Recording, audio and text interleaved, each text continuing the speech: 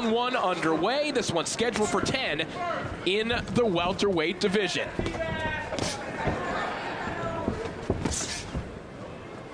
I mentioned Curiel, the 2016 Mexican Olympian. A lot of high hopes for Curiel coming out of the amateurs, obviously, but just 13-0 right now. And Gabe, you know, he wouldn't say it to us. He wouldn't say that he was frustrated by how his career had moved. He didn't say he wanted to be moved faster, but you definitely get the sense he wants to be more active here in 2024. Yeah, absolutely. He just had one fight last year, that's all. But, you know, he's a guy that stays in the gym. I know Raul personally for about 4 years now. He's always in the gym, always working. Elias Diaz, 12-1. Coming into this fight, just one loss on his record, has a degree from San Diego State University, a double major in economics, and works full-time as an auditor and an accountant. Raul Curiel, he has a law degree, so we always talk about ring IQ. This may be the highest overall IQ fight in boxing history, not involving Bobby Chez, a lawyer versus an accountant in our opener. Yeah, you know, and the accountant Diaz, you know, that's his full-time job. So I told him, you know, how serious do you take the sport of boxing? You know, is this primary? He said, yeah, you know, his goal is to be a champion. Diaz, as we mentioned, comes from a boxing family. We mentioned trained by his father, Gregorio, but his entire family, they're all fighters, including his aunt, who he said might be the most talented in the family, but he feels that that lifetime of boxing expertise, boxing training, it's all going to culminate with his career, that he's the beneficiary of all that knowledge. So Diaz looking for right hand to the body there. Curiel's landed a couple of sneaky check left hooks so far here in the opening round as we are now inside the opening minute. It's a good 1-2 right there by Raul. And Diaz is trying to stay busy with the jab. Landed a good shot. Raul countered with his left hook right there. It's the back box.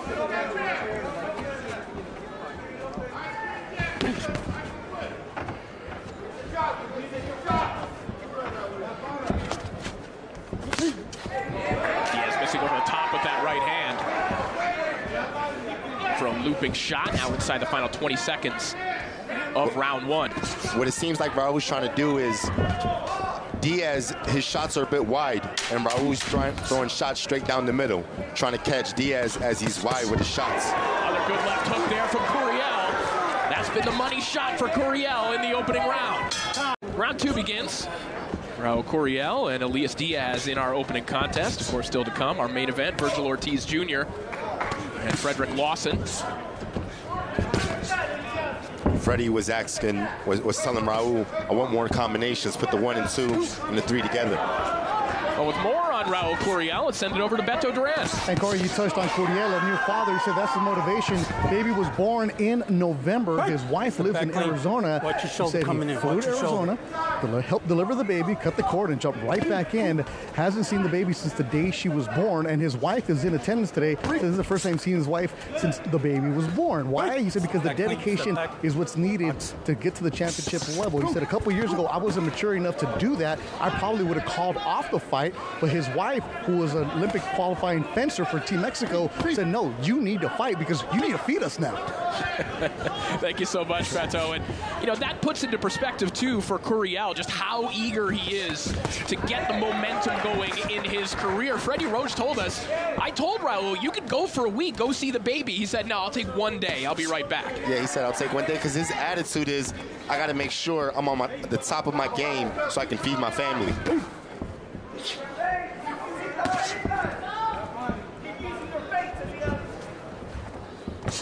You can hear the corner of Diaz asking for more feints.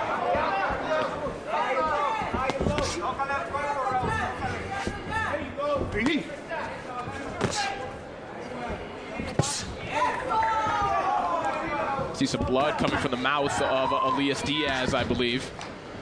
You know, Diaz he's boxing well. Good jab, putting his punches together. I think it's time for Raul to start digging down to the body. Maybe slow his opponent down with some body shots. As you would expect out of a man who works with numbers all day, Diaz really describes himself as a very technical fighter. When you ask him what he's good at, he says, like, I stick to the basics. I'm good at the basics. I don't want to make mistakes in there. So far, Curiel has found a few like that one, as Diaz brings that left hand back low and gets cracked with a sweeping right hand.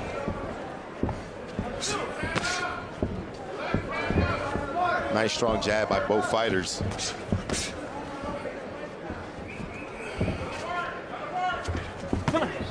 And you know, Diaz, he's jabbing, but he's creating movement at the same time, so he's not giving Raul a clean target, because as he jabs, he's bobbing and weaving. And that's...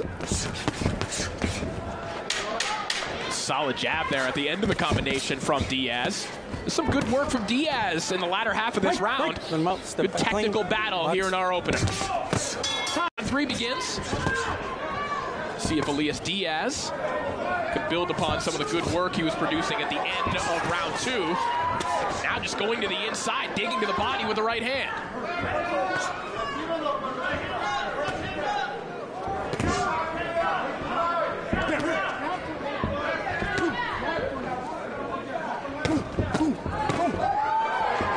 Triple jab there from Elias Diaz, and that's something that he's done well throughout his career game. You mentioned in the last round, Diaz creating movement off of his jab, but one thing he's always done well is varying his offense with that lead hand. You don't always know whether a jab or hook is coming at you. Yeah, absolutely. He just did that where he doubles the jab, and then he hooks off the jab.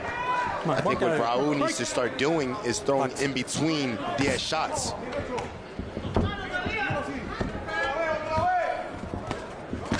Freddie was asking him in the corner for an overhand right. I think it's because Diaz is jabbing with his hand low, with his lead hand low, and what Freddie wants is for him to counter over the top with overhand right. That's something that Freddie told us in fighter meetings as well, that overhand right would be a key for Curiel in this one, and it's probably because of what we're talking about. At some point, Diaz is going to make a mistake with that left hand that he's so focused on using all the time. Absolutely.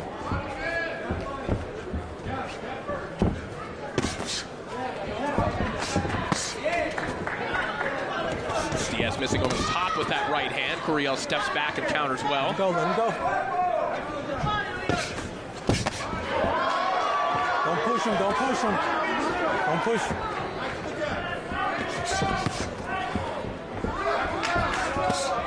Shot to the body there from Curiel.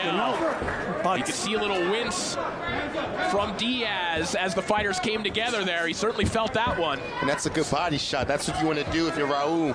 You want to slow Diaz down. There's a lot of movement that he's doing. You want to slow him down with those body shots. Chopping right hand there from Curiel. Nice counter. Good shot to the body. That's a beautiful left hook up top. Beautiful left hook to the body. Curiel finding momentum here in the 3rd round. Hard uppercut right through the middle. Keep your punches up. Seems like Raul's starting to warm up now. Well, those uppercuts have always been the money punch for Curiel. He has said that in the early education from his father in boxing, he told him, look for those uppercuts, work through the middle, and it sets up shots like that one. Diaz rocked by that right hand. Round 4 underway. We'll see if Raul Curiel will pounce on Elias Diaz here in the 4th. Diaz visibly hurt at the end of the 3rd. It was an uppercut and a flush right hand immediately behind it. Seemed to have Diaz in some trouble. Hey, keep those punches up. Keep them up. That's a great jab by Raul. Nice, strong jab. Freddie Roach, between rounds, was telling Curiel to go back to the well. Look for more uppercuts, follow it up with the right hand. It's exactly the combination he threw at the end of the 3rd. He wants him to go back to that. See if potentially he can get Diaz out of here early. Take a look at the CompuBox stats from round 3. Curiel landing at a 44% clip. And Gabe, when you see numbers in the 40s, that means you had a dominant round. Absolutely, and it seems that Diaz is cut over the left eye. Back clean, step back, box. You see the blood streaming down the face of Elias Diaz. Big sweeping left hook there for Curiel. And there's a right hand that splattered that blood that you're talking about all over the ring. And I think what's getting the momentum going for Raul now was the body shots that he landed in the 3rd round. He landed some good body shots that did some damage and is slowing Diaz down. You see that blood just streaming everywhere down the face of Elias Diaz right now. Don't push him. The jab of Curiel a moment ago just peppering right on top of where that cut is.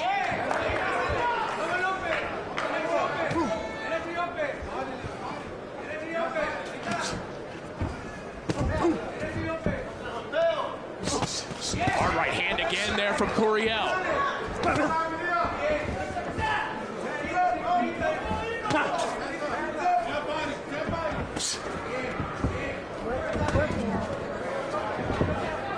Curiel looking for his 9th consecutive knockout victory. Of course, scored a last-second 10th round knockout over Courtney Pennington last time out. A little bit of a bizarre stoppage, quite frankly, but he's looking for a genuine knockout win here tonight.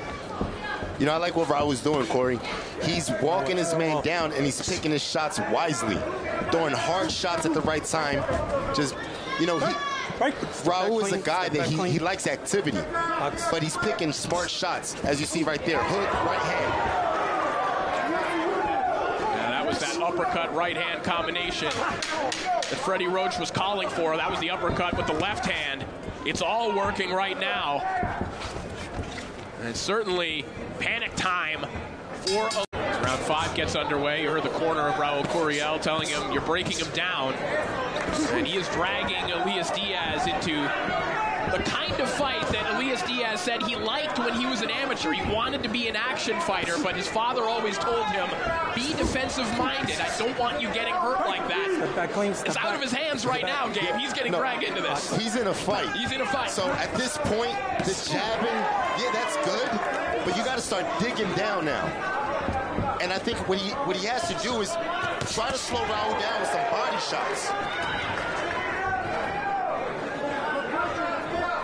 The blood's certainly an issue for Diaz. I think swelling might be an even bigger issue right now. When you look at that eye, it's starting to narrow.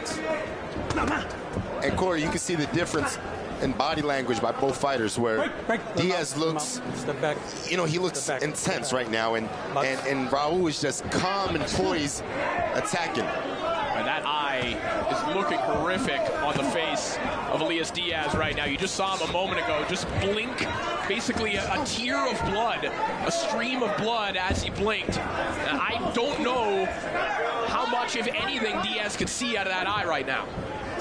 No, it's definitely blocking his vision.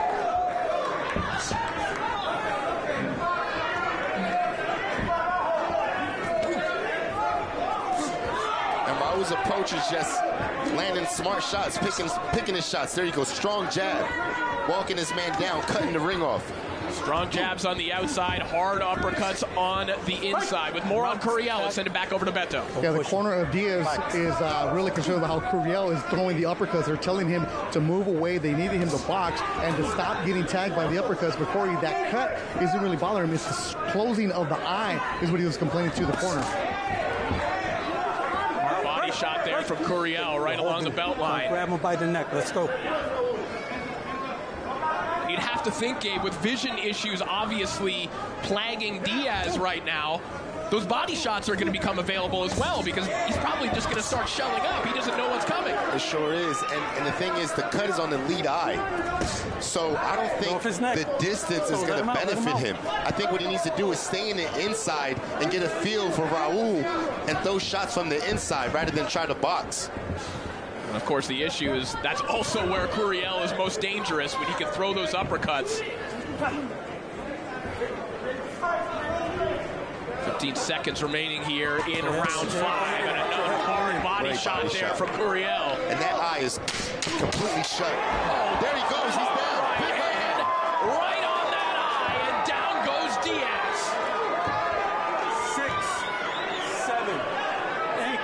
gloves. You all right? Good, good. Hey, let's go, Max. Fight. And you know, in Diaz's situation, the cut's not the problem. It's the fact that the eye's shut. It's closed. Because the cut man did a good job. There's no blood coming down from the eye, but it's shut. But no doubt, Diaz did not see that right hand coming, the one that sent him to the canvas in round 5. And Raul's walking him down with a power jab. He started the round off with some really strong jabs. Punch combination there from Curiel as he looks for that long-range uppercut. Curiel on the hunt for his 9th consecutive knockout. And look at those numbers. The power punches from Raul Curiel landing at a 54% clip. Over half of his power shots are landing right now, according to CompuBox. Big left hook from Curiel. Diaz in a lot of trouble right now, and that is a recurring theme at this point. He is dealing with a lot. The eye and an extremely talented opponent in front of him in Raul Curiel, a guy who Freddie Roach said he felt was ready for some of the top fighters at 147 last year. Curiel looking to send a message here in our opening contest. Right here, Curiel's on. He's hunting him down, and Diaz is fighting like survival mode. I'm out.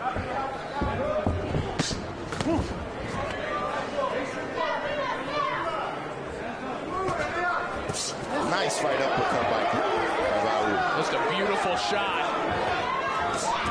Uppercut connects again. Curiel going back to it. See, Diaz thinks that the overhand right's coming, and Raul switches it up and gives him the uppercut.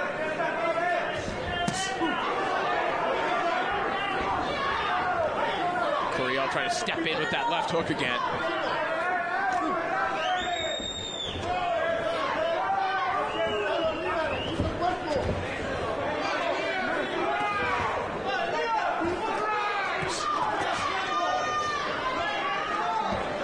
Right here, Raul should just keep the jab going. Just keep pumping that jab so something big comes through. Let him out, let him out, let him go. Step back. Curiel, I think, thought about a body shot there.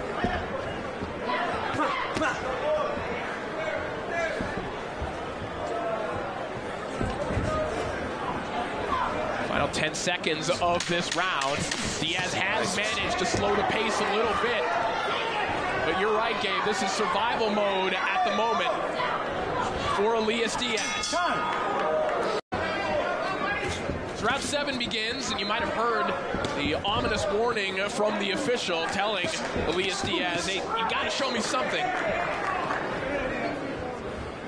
Diaz just didn't seem to have any offensive ideas, Gabe, that he felt comfortable with in that last round. And understandably, when you're dealing with those vision issues, I don't know that anything feels safe to throw. You don't know what's coming back at you. Yeah, and that's why I feel that him moving in boxing and creating distance is not helpful. You know, when you're blind, the best thing you could do is just get close and feel your opponent and throw shots in between.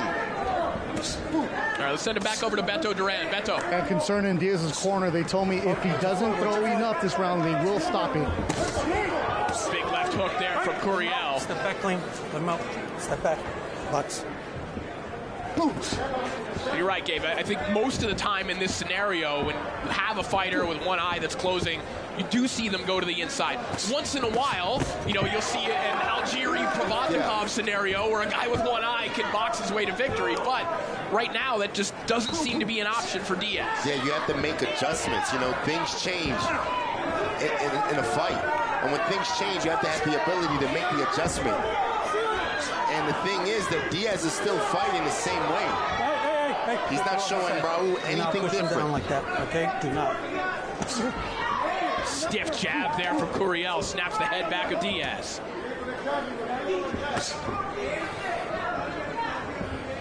Listen, this is a gutsy effort from Diaz. Maybe, you know, there's something else, Gabe, that he could be doing. But again, to put this in perspective, let's go. He's fighting one of the best up-and-coming 147-pounders on the planet with one eye.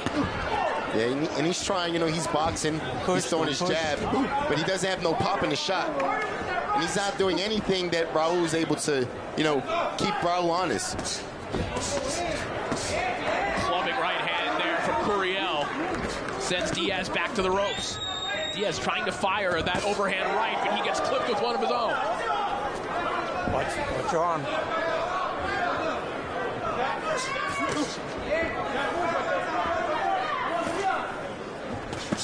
Nice body shot by Raul. Hard right hand at the end of that combination. Again, right on that eye.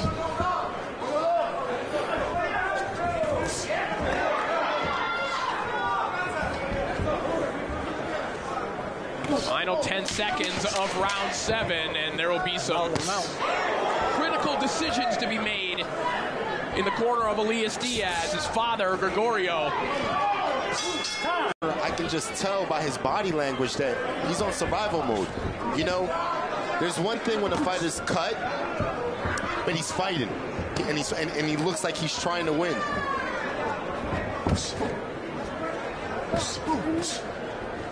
All right, well, Beto Duran was over in the corners during the break. Beto, what do you have? Freddie Roach told him he's done. Go get him. Use 2 hands. He's done, Raul. And I asked Freddie how much longer. He said this round. Okay, well, calling their shot are Freddie Roach and Raul Curiel. And that's what Raul needs to do. Double up the shots. He doubled up the left hook right there. When he throws the 1-2, double up the right hand.